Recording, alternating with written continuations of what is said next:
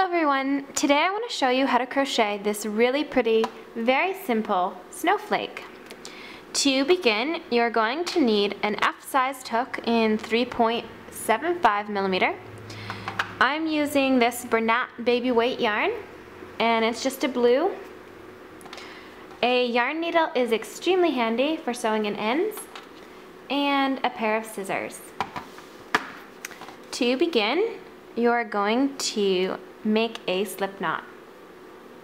Wrap the yarn around your finger twice, grab the back loop, pull it to the front, and then grab what is now the back loop and pull it off your finger. And that creates a really easy slip knot. You are going to chain 6. 1, 2, 3, 4, 5, 6. Slip stitch to the first chain to form a ring.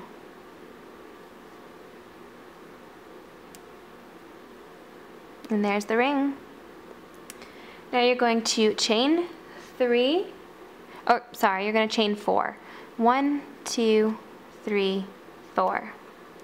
Now we're going to double crochet 11 into this ring. This chain 4 at the beginning will count as our first double crochet and chain 1 because we're going to place a double crochet. So you're going to yarn over, insert your hook into the ring, pull up a loop, yarn over, pull through the first 2 loops, yarn over and pull through the second 2 loops. Then you're going to chain 1 and do your next double crochet. Chain 1 and another double crochet.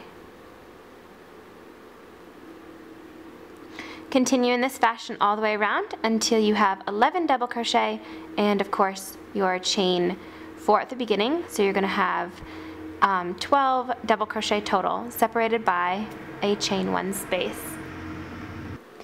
To complete round 1, you're going to make sure and chain 1 and then you're going to slip stitch into the 3rd chain of the beginning chain.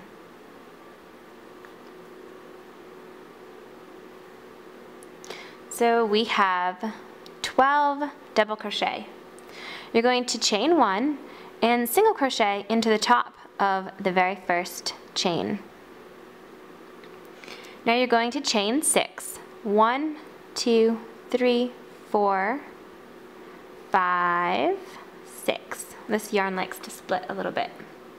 Then you're going to single crochet down into the space that makes that chain from that chain 1. You could probably chain into, you could probably single crochet into that chain 1 space, or the chain 1 itself, but I find just single crocheting down into it is much easier. Now you're going to chain 5. 1, 2, 3, 4, 5, and single crochet into that chain 1 space. And then you're going to chain 6. 1, 2, 3, 4, 5, 6. Single crocheting into the chain 1 space. And chain 5. 1, 2, 3, 4, 5. Now you want to do that all the way around. You're going to alternate between chaining 6 and chaining 5, and then chaining 6 again, and then chaining 5. And single crocheting down into those chain 1 spaces. Go ahead and complete this round and I will see you in just a moment. At the very end of round 2, the very last loop is actually going to be a chain 2, and then you're going to double crochet into this single crochet, our very first single crochet. Okay, so it's going to look like that. That was a chain 6, and then you're going to move into this chain 2 and double crochet. This round should have 6 chain 6 loops, and then you should have 5 chain 5 loops, and then number 6 will be this chain 2 and double crochet. Okay, now we are going to chain 2 for to begin round 3. 1, 2, and we're going to double crochet 2 into this chain 6 loop. So double crochet 1 and 2. And now we're going to do what looks like actually a little picot, which is this little thing right here. And we're going to make, it's going to be a little bit of a larger one, so it's going to be chaining 4. So going right from that last double crochet into a chain 4, we're going to do 1, 2, 3, 4, and then you're going to just slip stitch back into that double crochet. And if you can see from the video, I'm grabbing the 2 yarns that are just sticking right there like that on that double crochet, kind of on the side of it, and we're just slip stitching. Now we're going to treble crochet, and you're going to yarn over twice, insert your hook into the same chain 6 loop, grab your yarn and pull up a loop, yarn over and pull through the first 2 loops, yarn over again and pull through the second 2 loops, and then you're going to yarn over and pull through the last 2 loops. Now we're going to do the very largest picot, and this is this very one on top, and you're going to chain 6 for that one. 1, 2, 3, 4, 5, 6. And we're going to do that again. We're going to slip stitch down into the top of that last stitch. Then we're going to do another triple treble, and you're going to yarn over twice, insert your hook into the ring, pull up a loop. You have 4 loops on your hook. Yarn over for pull through the first 2 loops, yarn over and pull through the second 2 loops, yarn over once more and pull through the last 2 loops. Now we're going to do the second small picot, which is going to be 1, 2, 3, 4, and we're going to slip stitch into the top of that stitch. And we're going to do 2 double crochet onto the other side to even out this part of the snowflake. So that is what it's looking like. Chain 2, 1, 2, and single crochet into the chain 5. And it's really pretty if you find the 3rd chain and actually single crochet right into it. It kind of holds everything together. I tried just going into the loop with the single crochet and it does not look as nice. So that's where we are right here. Chain 2, 1, 2, and now we're going to do this whole piece again into this next chain 6 space. Double crochet, 2, 1, 2, chain 4, 1, 2, 3, 4. Create your picot with a slip stitch. Triple treble, yarning over twice. 1, 2, 3. And create your large picot on top with 1, 2, 3, 4, 5, 6. Slip stitching. Do your second triple treble. Make your second small picot on top of that second triple treble. That's chaining 4 and slip stitching.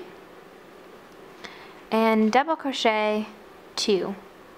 There's 1 and 2. Chain 2, 1, 2, and single crochet into that 3rd chain. Right like that. Okay, so you'll have 2 double crochet, 2 triple treble, and 2 more double crochet, followed by a chain 2 space. I'll do one more with you, and then you guys can finish the round. So we have 1, 2, chaining 2 out of that single crochet, double crochet 2 into the chain 6 space, chain 4 for our first picot, 1, 2, 3, 4, slip stitch to complete the picot,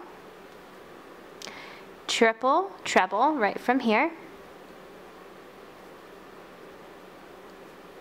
create our large picot with 6 chain,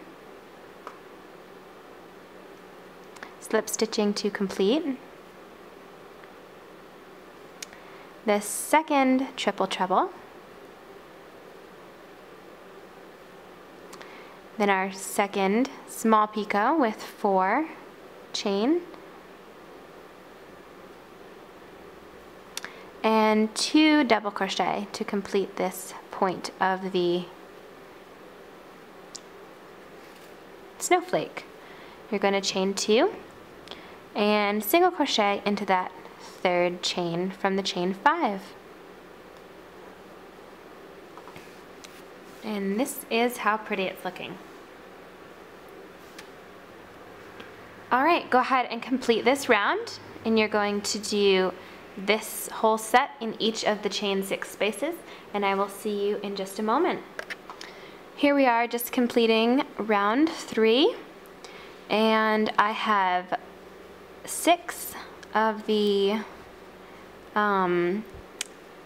little points. So we have 1, 2, 3, 4, 5, 6, and right here you want to chain 2 lastly and slip stitch to the top of that double crochet that we did.